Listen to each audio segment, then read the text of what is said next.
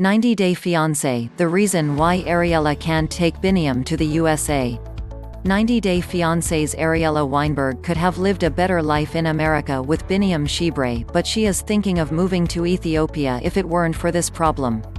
Ariela's concerned about her upcoming delivery, but the way she behaved with Biniyam could be considered belittling. When fans saw Ariela worrying about staying in Ethiopia, they wondered why not Biniyam go with her to America instead. However, Biniyam wants the best life for Ariela and the baby. The chances for him to leave to America is not favored. The reason is his early marriage from 90-Day Fiancé. Ariela's parents were concerned when she spoke of moving to Ethiopia to be with Biniyam. They were even more concerned when she talked about Biniyam and his American ex-wife Bria. Bria had left him, taking their son Simon along with her.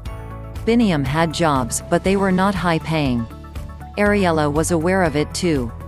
In the latest 90-Day Fiancé, the other way, the couple talked over renting an apartment that cost triple his monthly salary, which made Biniyam lose his cool.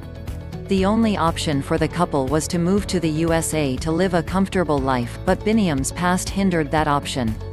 According to a report, Biniyam was long ago to go to America with Bria when she became pregnant. Bria was in the States to attend her sister's wedding, and Biniyam was supposed to join her for the delivery. Biniyam applied for a visitor's visa at the American Embassy in Addis Ababa but denied it.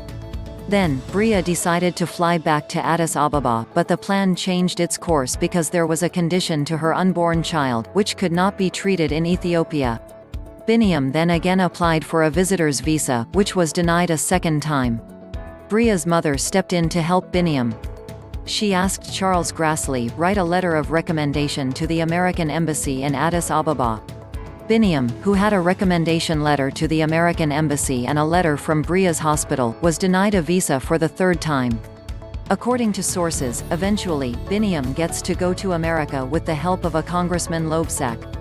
He got there and also got married, but in humanitarian parole instead of a visa. Sources also have that Biniyam was likely denied entry to America because he lived in a third-world country like Ethiopia.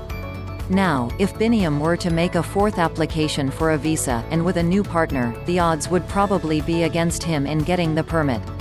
Although Biniyam's talent could help him get a job in the USA and earn more than $500 a month, he may have to continue his Ethiopia stay, whether Ariela likes it.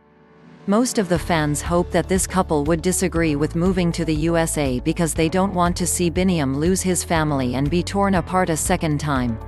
What do you feel? Please comment down in the comments section. Please like and subscribe to our channel for more news and updates. Thank you for joining us.